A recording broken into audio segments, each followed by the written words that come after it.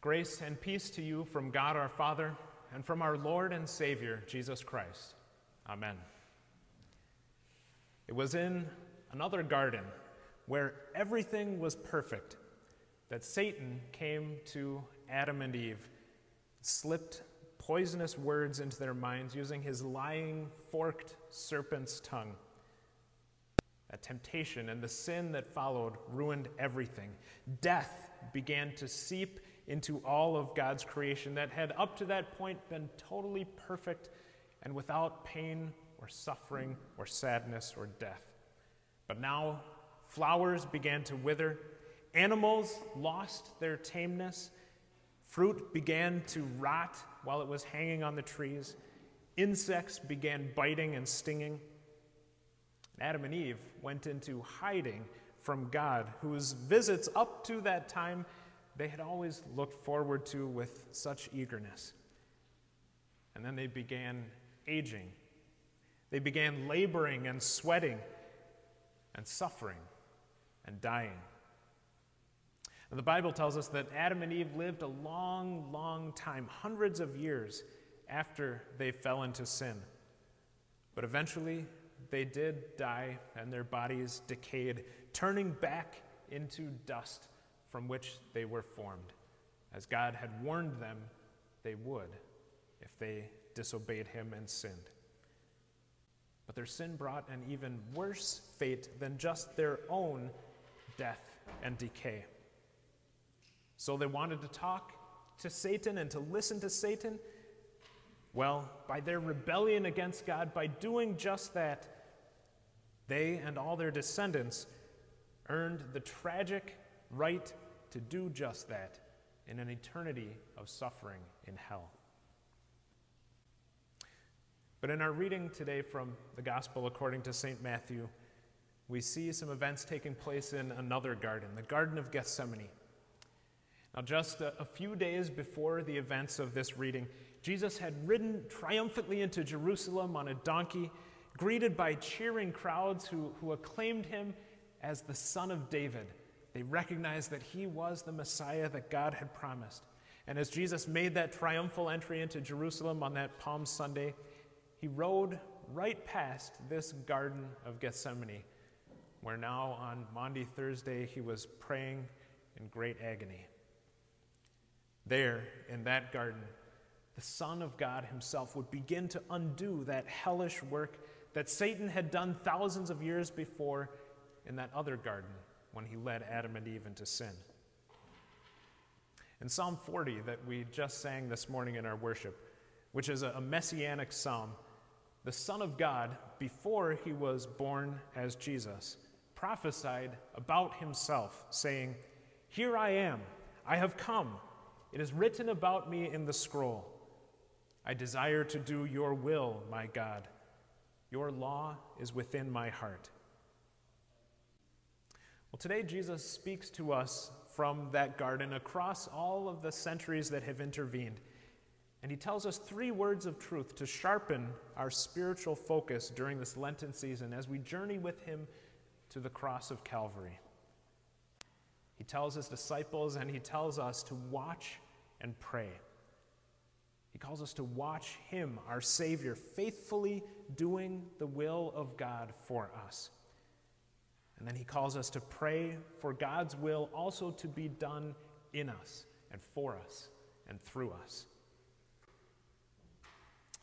There have been some examples in the history of the world of great tragedies that have been caused by very small things. Think about, if you remember or if you've learned about from history books, the great tragedy and disaster of the explosion of the Space Shuttle Challenger in 1986. How that whole space shuttle and all those astronauts on board were totally destroyed by the failure of just a small piece of equipment, an O-ring somewhere in the system that had failed and caused the explosion. Or think of how the great wildfires out west, or even the fire that raged here in Chicago a long time ago, were all started by a small spark or flame that spread and grew and caused great destruction. Also in the Garden of Eden, It seemed to be such a small thing, a little choice that the devil was offering to Eve and to Adam. But it was a deep, profound, and a wickedly genius temptation. What Satan was after was to totally corrupt the human race. "Look at you," he said to Adam and Eve. "You are the crown of God's creation. You're even above me and all the other angels. But don't you think that God should treat you as more of an equal than he does right now? Right now, he's just treating you as a servant because he doesn't think you are worthy to know everything that he knows. But I know a way to make that happen for you, to bring you on equal status with God." Well, ever since then, ever since that fall into sin, our human will has been in a relentless battle with God's will, because our will has been totally corrupted by sin. Just think how often in our daily lives, in our minds, we use the I, me, my, mine pronouns. We talk about my life and what I want. In our world, we hear people say all the time that I want to be who I am. I have my rights. I have the right to be me. Well, that inborn self-centeredness touches every aspect of our sinful lives. It corrupts every aspect of my life. What Satan did in that first garden was to teach us to defiantly say to God, "No, my will be done. My will be done. And you have to accept me, God, on my terms." Now, we're born this way, totally opposed to God. Even 2-year-olds, even 2-month-olds know how to do this. What Satan didn't tell Eve when he was tempting her was that this very kind of defiance was the thing that led him to be thrown out of heaven and all the other angels who rebelled with him to be thrown into hell and to be totally cut off from the love and blessings of God. But look, here we see Jesus. Jesus, whom the Bible calls the second Adam. The Bible tells us that Adam's sin led the whole world into sin, and that death came to all people as a result of their sin. But Jesus, in contrast, came to do everything right to make up for where Adam had failed. He came to do that for all people, in order to rescue us from eternal death, instead promising us eternal life with God in the joys of heaven. And so when it came to that time of testing from the devil, Jesus didn't fail as Adam and Eve had. But watch what it is going to cost Jesus to do that. We see him taking his 3 closest disciples, Peter, James, and John, with him, and telling them to watch with him. To watch and to try to understand what is going on as Jesus is engaged in this cosmic struggle. Those 3 disciples had been together with Jesus as he had raised the little girl from the dead, and they had stood with Jesus on the Mount of Transfiguration to see a glimpse of his glory and majesty as God. Rather, Jesus now calls them, instead of continuing in that glory and majesty at this time, to follow him, to learn from Jesus what it means to be humble and obedient to the will of God, as he was willing even to suffer the scorn and the shame and the agony of death on the cross. He was willing to do that in order to pay for the sins of the world. As we look at the history of the early Christian church from those early centuries after Jesus rose from the dead and then ascended into heaven, we see many stories of martyrs, Christian believers who were willing to go to their deaths, to be condemned to die for their faith, rather than to deny their Lord and Savior Jesus. And so often as they were marched off to their deaths, whether it was by being tortured and burned or being thrown to wild animals in the arena, they would go with joy on their faces, singing hymns of praise to God and praying to God. They knew that they were going to heaven. They knew that their death was not the end for them, but that it was just the beginning of their eternal life forever with God in heaven. The Romans and others who were persecuting them simply didn't understand how they could be so joyful as they were facing imminent torture and death.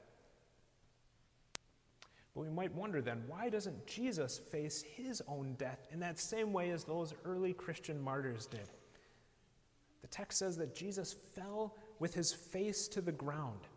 His spiritual anguish was so great that he could hardly even stand up under the weight of all of the spiritual agony that he was suffering. He knew that this was not going to be an ordinary death. His Father had asked him to drink the cup of judgment, a cup filled with the most vile and putrid and reeking substance there is, because that is what sin is like to God.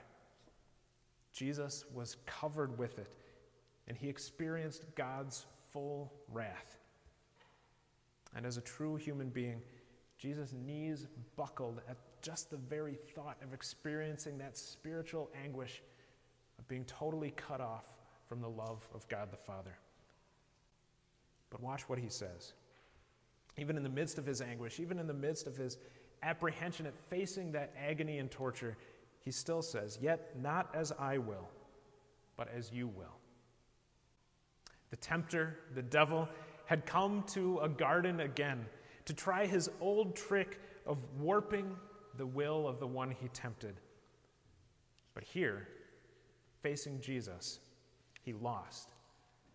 The Son's will remained in harmony with the Father's will, and he would follow through on that divine plan that he set about when he willingly gave up the use of his power and glory as God to be born as a human being and to live among sinful people in this world. Thanks be to God for that grace and mercy of Jesus and his faithfulness to that plan of salvation.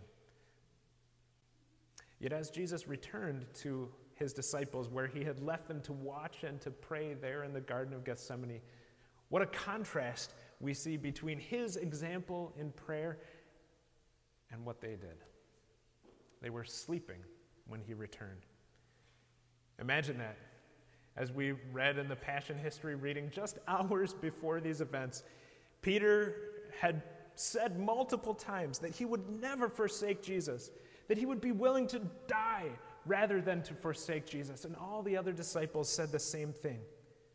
And when Jesus warned him that that very night he would deny Jesus 3 times, Peter protested vehemently, saying he would never do such a thing. And just a few months before this day, we also see that James and John had confidently told Jesus that yes, they could undergo the same baptism of suffering and torture that Jesus was about to undergo, as they asked him for the privilege of sitting on his right and left hand in his kingdom.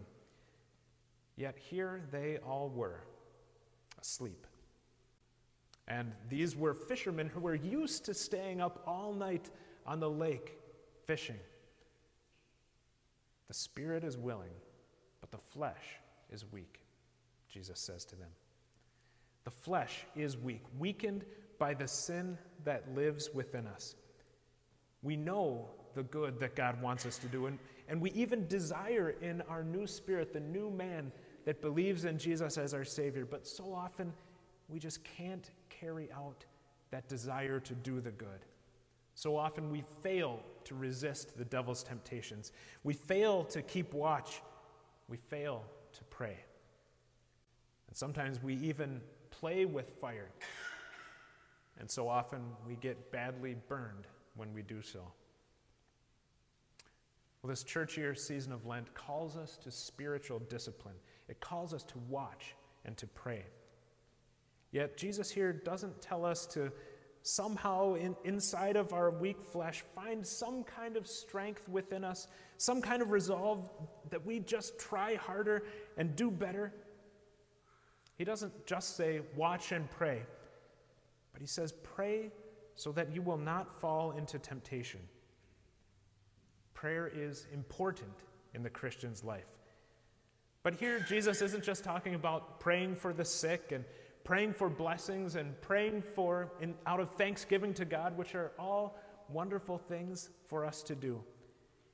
Rather, Jesus is saying that spiritual discipline is to pray for God's power and strength in the time of testing and temptation, to resist the devil's lies and to resist sinning against God. Really, what Jesus is telling his disciples and what he is telling us is no different than what he had earlier taught his disciples to pray when he taught them what we now know as the Lord's Prayer. He taught them to pray, "Lead us not into temptation." This is a prayer for God's protection, for God's strength, for God's help against the daily spiritual attacks that we face, that the devil launches at us constantly, and that also the world and our own sinful nature cooperate in to lead us away from God's will into sin. On our own, by our own strength and willpower, we simply can't stand up against those attacks. We're far too weak. And it's nothing but sinful, selfish arrogance to think that we can stand up against those temptations by ourselves. But here is a prayer that certainly is powerful. It's a prayer that also closely ties in with the third petition of the Lord's Prayer, where Jesus teaches us to pray to God for your will to be done. This is God's will, as Martin Luther expounds in the Small Catechism, to break and to frustrate every evil plan of Satan, and for God to protect his believers all the way to eternal life through his powerful word that teaches us to cling in faith to Jesus, our only Savior. This is God's good and gracious will, for which God directs us to pray to him, to ask him to give us this blessing. May God grant that we are faithful in doing so.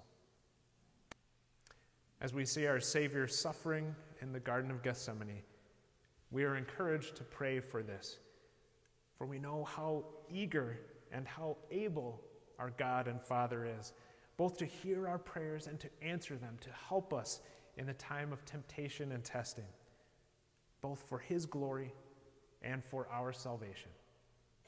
Amen.